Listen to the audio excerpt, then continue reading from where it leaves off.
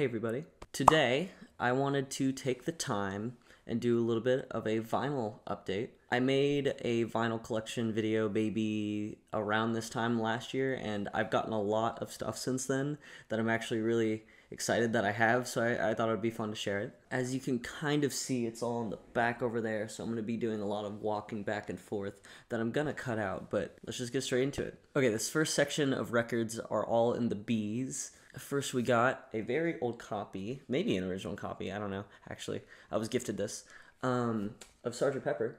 Okay, there we go, I changed the lighting a bit. But yeah, Sgt. Pepper, right here. This may be my favorite Beatles album, I never can decide.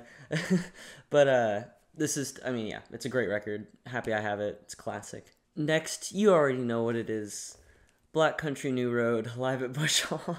It would have been a crime for me to not have pre-ordered this. Love this album. I'm going to talk more about it in my year-end video or whatever, but I love it. It's so good. Turbines, that song will bring you to tears. For a live album, this thing sounds phenomenal. If you haven't heard it, highly recommend it. Love this band so much with all of my freaking heart. Okay, these next ones are all from the same artist, and I loved going through this artist's discography so much that I decided to buy a box set with all of their albums. What I'm talking about is right here. Bon Iver. Bon Iver, I don't know. It's something like that. But this is his debut, Forever Ago, which is my favorite from him. If you know me, I like indie folk. This shit. It's like, it's the best record. Just like, I want to go out into the woods, start a campfire, and play this on repeat for like 24 hours. Beautiful, beautiful record. So much emotion, so much, like, it has a very cozy feeling. Every single song on this record I love. Every single song. Also, just a really cool story behind the record, too. I don't want to talk about it for too long, but yeah, I love this album. With that box set also included the Blood Bank EP, which is really cool, because this is kind of a nice little EP. 4 songs that are all pretty damn good. His second album, the self-titled, right here. Love this one almost pretty much just as much as Forever Ago, honestly. It's a lot less stripped back and it has a lot more instrumentation, but it's great. It sounds exactly like this album cover. I love albums that are like that. Very cool artwork inside too. I love this. It's so awesome. I want to live in whatever world this is. We get into his later stuff. 22 Million. Very weird left turn for him, but I still love this thing. It's awesome. I do prefer the folkier side of his songwriting, but this is still, I mean, I always appreciate when artists try new things, and this is definitely such a different direction. And I know quite a few people who would call this their favorite Bon Iver album, so. And lastly, we have I, or whatever you want to call it. I don't know if there's like, I don't know if I'm being stupid or if there's a better name for it, but probably my least favorite personally from him, but I still enjoyed it. There's some banger songs on here. Within the last year, there are so many records that I've been dying to get, and I finally got them. This is one of them. I legitimately have been trying to get this album for so long, and then I saw that they repressed it, and I lost my mind. Here we got Saris and Calypso in the Deep Time by Candy Claus. So much love for this album. So much love. I've played it so many times. So cool. Let me show you the inside here. One of my favorite album covers, too, because, again, it's one of those albums that looks exactly how it sounds. Shoegaze Bliss from front to back. I love every song in here. It's one of my favorite albums ever. Probably. Definitely one of my favorite Shoegaze albums, for sure. It also has a very pretty green vinyl. It has a darker and a lighter one, which is really cool, so. Ooh, and also, real quick, just for the fun of it, this is the anniversary edition of this album, and it came with a CD of their newest single, Distortion Spear. It's really cool. I'm happy they included this. I will gladly take this any day. It's a great song. Okay, this next record is an album that I haven't heard. I've heard a lot of really good things about it, but it was a hand-me-down, and I will gladly take it and listen to it now that I have it. It's a very old copy of Carole King's Tapestry. Again, I don't have many thoughts about it right now, but I'm excited to listen to it because I've heard, again, a lot of good things about it. Here's another one of those records that I've been dying to get for so long. Here we are, Twin Fantasy. What can I say that hasn't already been said? I love the record. It's a really good one. Cool gatefold. I love the little, like, I like this very abstract looking art. I saw this one in my local record store and was so excited that it was just sitting there, like, just looking at me and I'm like, I need this in my life right now. Another hand-me-down record, Crosby, Stills, and Nash. I don't know what this is really. I still haven't listened to it. I am kind of intrigued to listen to it. These next 4 albums are all from the same artist. One of my favorite artists ever, and I take a lot of influence from them, and I just love their way of songwriting. I'm talking about Current Joys. I like my sad boy music sometimes, what can I say? We have Nick Radigan's debut, Wild Heart. This was never really my favorite Current Joys record, but recently it clicked so hard. I don't know what changed about it, but I love it. I just love the very DIY nature of Current Joys in general. Something about that really appeals to me. The Grimes cover on this album is actually my favorite song. Love Symphonia. I even was able to get his B-sides and rarities record, which has a couple of great songs on it. I love Ghosts, Nervous, and Blue. Here's another record from him that grew on me a ton. Love this thing. Me Oh My Mirror. This is an album I actually fall asleep to a lot at night. I don't know why. It just has a very comforting feeling. I feel like that's not even the right word because it really is a sad ass album, but it's one that I really love. I highly recommend Current Joys to anyone who hasn't really dug into Nick's stuff. It's not for everyone, and sometimes I can understand why people would say it comes off a little cheesy. Sometimes, I don't know. But there's something that really just hits me in the heart with his songwriting. It's especially with Voyager, which is the album that came out 2021. In the last vinyl video, I showed that one. But yeah, I really love his songwriting. I'm not done either. There's one more. Lastly, we have A Different Age. This is his saddest album, 100%. It is devastating. But then again, that's kind of what I love about it. It's an extremely personal, emotional, beautiful experience. The title track on this album, oh my god. Love this whole thing. I also love the way the vinyl looks. It's a really cool white and red pressing. But yeah, again, love Current Joys. I think my Spotify Wrapped, I got that recently. My top artist was actually Current Joys. So I don't know what that says about me, but judge me if you want. Okay, next up here we have a underground classic, Hi, How Are You, by Daniel Johnson. It's one that's kind of, it really hits different on vinyl. For me personally, it kind of does. I don't know why. Cool little thing. And even has Kurt Cobain in here, because he loved this album. I also love the little dude on the back here. I'm gonna cover this up. Here we have The Money Store by Death Grips. Has a cool little back too. But this is my second favorite Death Grips album, I think. I like Bottomless Pit the most. This is another record. So happy I have it now. Really been loving this one over the past couple years. Stratosphere by Duster. It's a sad boy. It's the sad boy music. This is like the perfect album for vinyl though. Like I will say, this album hits on vinyl. Because it's already sort of lo-fi in a lot of ways, but on vinyl it adds that extra like effect to it. I don't know. It's really cool. This is an album I will listen to front to back like pretty much all of the time. Whenever I listen to this, I pretty much listen to the whole thing just because it sets you up in this really specific feeling. It's really unique, the feeling this album gives. I'm sure a handful of y'all have already heard this record, so you know what I'm talking about, but yeah. Also, the pressing I got, very, very cool, light blue vinyl. Love it.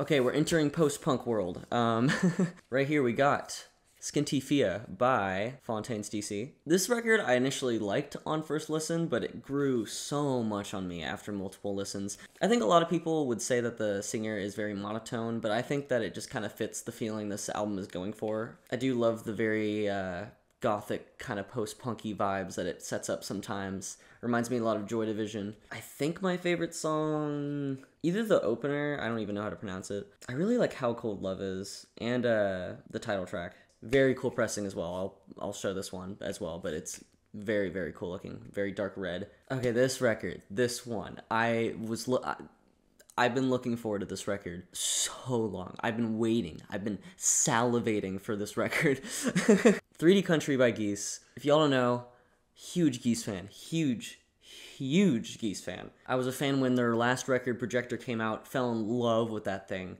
and was really excited to see where they were going to go next. And I'll tell you, this is not where I expected them to go next. They went southern post-punk, art punk, I don't know. It's an insane record. So much different than Projector. Definitely has a lot more production quality and a lot of details, a lot of crazy shit going on in this thing. I still personally like Projector a little bit more just because it has more emotional value to me, but this is still one of my favorite records of the year, easily. Also, this has a clear pressing, which is kind of interesting, but pretty cool. Okay, here's another hand-me-down record that I got. Led Zeppelin 2. It's a classic. It's a good record. I used to be a huge Led Zeppelin fan. Still like them. I'm just a bit burnt out just because I grew up with them and listened to them so freaking much. This is a good one, though, for sure. Okay, y'all. Okay, this is, oh my god. I still cannot believe I have this album on vinyl. I like holding it in my hands right now. I'm like, oh my god. This is my favorite album of all time. It is The Glow Part 2 by the Microphones. Again, I could go on and on and on endlessly about how much I love this record. It is, again, my favorite album ever. I didn't even know I could have a favorite album ever until I heard this album. This album means so much to me. At some point, I might make a whole video on this album, maybe, if I get the motivation to. I'm not gonna rant on it for too long, but yeah, just this is my child. This is an album that is very closely associated to that one. I also have In the Airplane Over the Sea. Great record. You already know the deal. It's a classic. This is the very first album I ever reacted to on this channel. Super happy to have it on vinyl. It sounds freaking great. It sounds awesome on vinyl. I mean, same with the Glow Part 2, but also love the weird art here on the back. This is another, oh man, I know I have so many records I'm so excited about, but this is another one that I'm super excited about. Give Up by the Postal Service. Fell in love with this record as soon as I heard it. I love this thing. This is actually my favorite thing that, What's-His-Face is ever been a part of. It's the singer of this project that is also the singer of Death Cab for Cutie. I love Death Cab for Cutie so much, but this is my favorite thing that he's ever done or been a part of. I just love the electronic sound. Everything is so unbelievably catchy. This whole album, every single song gets stuck in my head all the fucking time. I think my favorite on this record is maybe Clark Gable, maybe Brand New Colony. I really love Natural Anthem too. That one grew on me a ton. Also, I'll show it here, but has a very awesome, like, blue with little silvery dots in the middle, vinyl pressing. Awesome, love it. Okay, adding to my Queens of the Stone Age collection. Maybe not a record you'd immediately expect me to want to seek out, but Villains. I know a lot of people would call this their least favorite Queens of the Stone Age record, which I don't get. I love this record so much. Every song here bops, dude. Every song goes crazy. This is the first Queens of the Stone Age album I actually ever heard in full. Maybe that's why I love it so much. I mean, Feet Don't Fail Me, Evil Has Landed, Villains of Circumstance. Also, potentially my favorite Queens of the Stone Age album cover. Very cool gatefold as well. Look at this. Very, very cool. Always love the art behind the Queens of the Stone Age. I've already been recording for like 45 minutes. I can't shut up about this shit. Y'all gotta shut me up. We're talking about Shame. Songs of Praise. Grown me so much as a debut album. I always kind of thought Drunk Tank Pink was a lot better, but this one really has grown me so much. So many freaking bangers on this thing. Post-punk bangers. Great record. Also got their newest record, Food for Worms, on vinyl. This is my favorite Shame record, which is saying a lot because I love Songs for Praise and Drunk Tank Pink, but god damn, this record's so good. All the People, Different Person, Alibis, Fingers of Steel, Six Pack. I mean, I could go on. Also, goddamn, the vinyl, the pressing of this thing looks so awesome. Very reminiscent of the album cover colors here. Spirit of the Beehive. This album is called Entertainment Death. My friend was recommending me this group, and front to back, amazing. Every single song. Like, I just listen to the whole album whenever I want to put it on. Also love the album cover right here. It's very reminiscent of groups like Sweet Trip, kinda. That's the vibe I kind of get from it. It's very glitchy, very weird, very all over the place. It's a lot to swallow as a listen, but it's such an entertaining album. Really have been coming back to this thing a ton this year. Underrated album here. I'm saying underrated. Also is a very interesting colored pressing here. It does match the album cover quite a bit. Oh god, here we go. I'm gonna start ranting again. Again, I'm gonna go more in depth in my year-end video that I always do, but Oh Monolith, Squid, was looking forward so much to this record, and it's so good. It's so good. I think I like this record more than Bright Green Field, honestly, which is, again, saying a lot. I freaking adore that record. Every song, love on this thing. I love Swing, Inside a Dream, Undergrowth, The Blades. Siphon Song, that's actually my favorite song on this album as well. Love the pressing on here too. Light blue, like see-through vinyl, very awesome. Another artist I fell in love with over the year, we got Sufjan Stevens with Illinois and Michigan, both of his 50 States albums, which he only did 2 of. I mean, I completely fell in love with Sufjan this year. Went through his whole discography. These are actually my 2 favorites. These are my 2 favorite Sufjan albums. I honestly think Michigan and Illinois are very close to each other in terms of my favorites. Like, I love the more vibrant side of Illinois, but I also love the more reeled back tone of Michigan at the same time. I don't know. I mean, I think Illinois might be one of my favorite albums ever now. I mean, I think a lot of people would say that Illinois is pretty damn fucking good, but yeah, I love it. Love it. Michigan should not be overlooked either, because, man, this is another really great one. Velocity Design Comfort by Sweet Trip. I have it. I can't believe it. One of my favorite albums of all time. Gatefold looks super sick. Chocolate Matter is one of my favorite songs ever. I don't know. I'm a little jumbled right now, but one thing that was the first time I listened to this, it really caught me off guard because the order is different on the vinyl version. Chocolate Matter is 3rd. Regardless, love this thing. Okay, here's the last batch of albums that I have. It's 5 more. This one this is my most recent pickup, and I was really stoked about it because it was pretty cheap. Come In by Weather Day. Really, really cool record that has grown a lot on me recently, and I mean, it's very lo-fi, and I mean, on vinyl it sounds sick. Cool album cover. Really love the art on this thing. Like, look at this. Love the person here, like, surrounded by all these houses. It gives off very, like, wintry vibes. Also love the color to this one a lot. Pretty cool pressing. It's really interesting because this album is lo-fi, but at the same time, it feels so detailed, and just all the synths and electronics that are used are awesome. Okay, so this last little bit of vinyl here is interesting. As a fan of video games, I have gotten quite a few video game soundtracks over this year. I'm a big indie video game fan. This vinyl, so stoked to have. It's so sick. This is from the game One Shot. Beautiful game, one of my favorite games ever, and the soundtrack is just such a vibe. This is the like soundtrack I like to put on when doing homework or just working on something, and I just kind of want to have something in the background. This is the shit for that. So many great moments and really just vibey stuff. Also, I mean, this is so freaking cute. Look at this is my homie Nico right here. Oh, I love this too. Love the gatefold. I'll show the pressings here too. They're really cool looking. I mean, just it matches really well. So yeah, I love that one. And this one, my friend got me this. I cannot believe how generous he was with this. I'm so grateful for this. This is the Undertale soundtrack. I love Undertale. I do. It's a great game. And yeah, the whole soundtrack here on vinyl. There's 5 vinyls, 5 of them. You can see right there.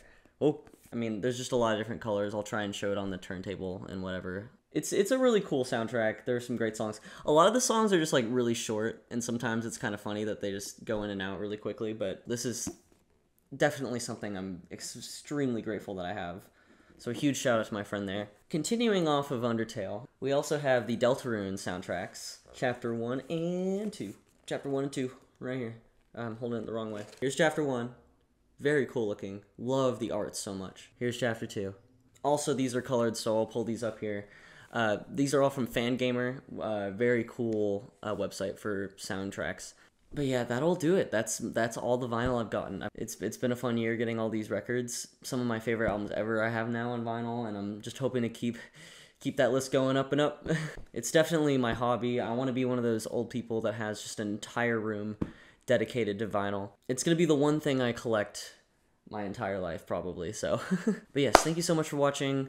I know I've been a little bit slacking on the reactions, but I'll try and get to it somewhat soon. I've just, again, a lot of things going on, and I'm going to do the year-end list. I have another video idea ready as well, and yeah, there's some more albums I need to react to from this year that I want to listen to by the end of this year, even though it's already December.